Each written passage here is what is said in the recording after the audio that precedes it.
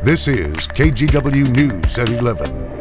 Good evening and thanks for joining us. I'm Brittany Folkers here with meteorologist Joe Ranieri. Joe, it is a holiday weekend and that warm weather just continued here in Portland today. A great day to be outside and doing anything with the family. Exactly right. And we're going to be seeing another round of sunny, even warmer conditions heading into your Memorial Day. It gets even hotter heading into the early part of the work week. I'll talk about that in a little bit, but let's talk about what we saw earlier today.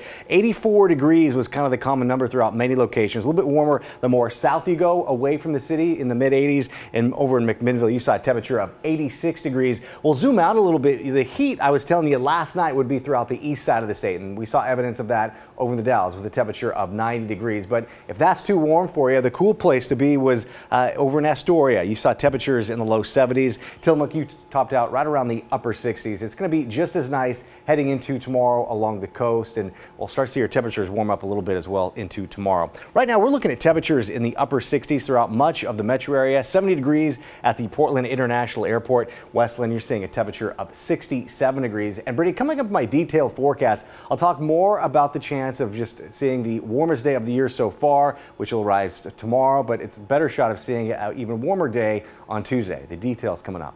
All right, Joe, thank you. And as the nation reflects on fallen military members across the country, President Biden returned home to Delaware today to deliver Memorial Day remarks. The president spoke at an annual event on the Veterans Memorial Park Delaware Memorial Bridge. He reaffirmed his belief the country would always stand behind service members, providing them with the equipment they need and taking care of them when they return home. We may have many obligations as a nation. We only have one truly sacred obligation, and that's to equip those we send into harm's way with all they need and care for them and their families when they return home. The president also mentioned a recent phone call he had with Chinese President Xi Jinping, saying the U.S. will continue to speak out for human rights. He also said he'll be sitting down with Russian President Vladimir Putin in a couple of weeks and will make that message clear to him as well. A Memorial Day weekend tradition returns to Portland, honoring fallen military members. Portland's Willamette National Cemetery is now lined with red, white, and blue. The Scouts have laid flags for Memorial Day for more than 50 years, but had to cancel events last year because of the pandemic. PACs from around the area place about 180,000 flags on the graves of veterans to make sure their families know how much their sacrifice means. Some people, they don't come home when they are in the army, military, whatever. They're protecting other people, and then they won't come home. And it's really important because sometimes people won't get remembered. It is amazing to be back here. This is one of the favorite events for my family. We've been doing it since 2014. So last year when COVID struck and we weren't allowed to come, it really hit home for us. The Scouts read the grave markers aloud as they placed each flag to honor the veteran. Many Memorial Day events have been canceled for the second straight year due to COVID-19, but some local sites are honoring the holiday on a smaller scale. We have information on events and flyovers happening around Portland for you at KGW.com. It is no secret the service industry was hit hard by the pandemic, but a bar in Northeast Portland is helping fellow bartenders going through hard times. Here's Christelle Kumwe. Because I've been doing it for so long that coming up with drinks is now kind of second nature. Benjo Emberg has been in the restaurant industry for decades. He was a bartender at Clyde Common downtown until it closed because of the pandemic. You know, we all thought that we were just going to be closed for a couple of weeks, and now it's, 15 months later? He's been out of work since then. It's been tough because we haven't been fully able to reopen. You know, we tried for a little bit, then the state kind of backtracked on guidelines, and then they kind of rushed them back, then they kind of went back again, and it's not always been to the benefit of restaurants. That's when a friend told Benjo about the Orphan Bartender Series, a program here at Cliffs PDX in Northeast Portland, helping furloughed and out-of-work bartenders. One of the things that's always been important to my husband Josh and I is just kind of giving back and using our space to help out and be part of the communities. Sierra Kirk Lubke is the co-owner of Cliffs. They had to cut staff during the pandemic, but mustered through to survive and wanted to help struggling bartenders. So we were trying to kind of brainstorm and figure out different things that we could do. She teamed up with friend and Angels Envy whiskey rep Hannah Scolo to create a series called The Orphan Bartender. They come up with an Angels Envy cocktail. It goes on the menu at Cliffs all month, and a big portion of the sales of each of those cocktails goes directly to the bartender. The series launched back in March. Benjo is the feature bartender for the month of May. The more cocktails I sell, the more money I get to help me, pay bills or pay for groceries or gas or what have you. As COVID restrictions loosen, Sierra and Hannah anticipate more bartenders will return to work. But that doesn't mean the end of the Orphan Bartender series. We are going to be transitioning it to still having a guest bartender featuring their cocktail, but the proceeds will go to charity. Benjo is grateful for the help and says there is something remarkable in the community coming together during trying times. And not just stick together as friends and as peers and whatnot, but try to make programs happen to help each other out.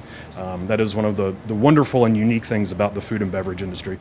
Christelle Kumwe, KGW News. It's a tasty idea.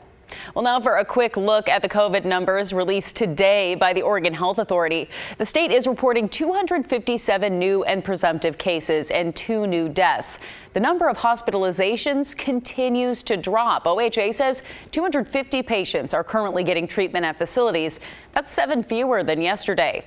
Close to 18,000 new doses of the vaccine were added to the state immunization registry. Dozens of people were out today at Pioneer Square to mourn those lives lost during the past year. I asked my grandpa, how on earth do you smile on the day that you bury your wife? She was your everything. I asked my grandpa, how are you even able to walk? He said, maybe because she taught me.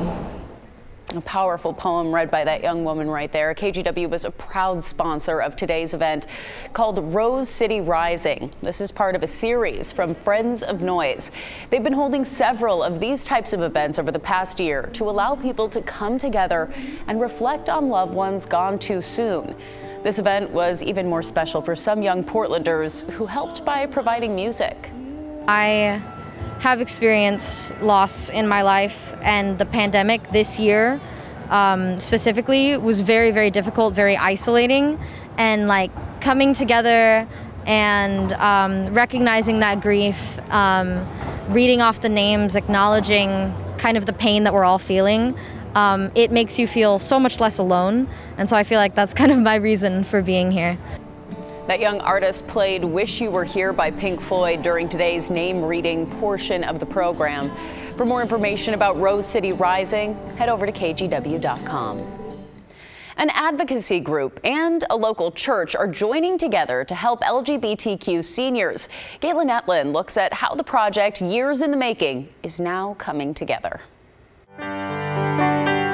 Every Sunday, you'll find Rick Schewel preaching. But it's God's grace alone that saves us. He's a pastor at Christ United Methodist Church in the Cedar Mill neighborhood of Portland. His church is part of what's called the Reconciling Ministries Network, which is a network of churches that are bold in proclaiming that we affirm our LGBTQ neighbors and siblings, that we love them as they are. The church is using open land on its property to help build this housing complex set to make history. It's the very first LGBT affordable housing project in the state of Oregon. Max McCosey manages Sage Metro Portland, a nonprofit that helps connect LGBTQ seniors with social and wellness services. We have to remember these people are trailblazers. The mission is to help the marginalized. Many grew up in the 40s, 50s, 60s, where they were discriminated against in their workplace, by their family members, by their friends, and their churches. For some, job loss, ostracization, and inability to adopt and raise a family have left a mark. Many are living alone and don't have that younger family support. That's where this new 53-unit affordable housing complex comes in on United Methodist Church land. Why is this important to you to reach that arm across the aisle, if you will?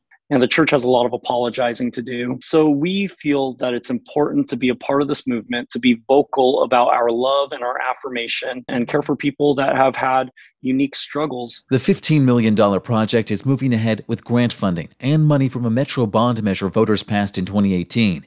It will be open to all backgrounds, but with LGBTQ seniors in mind.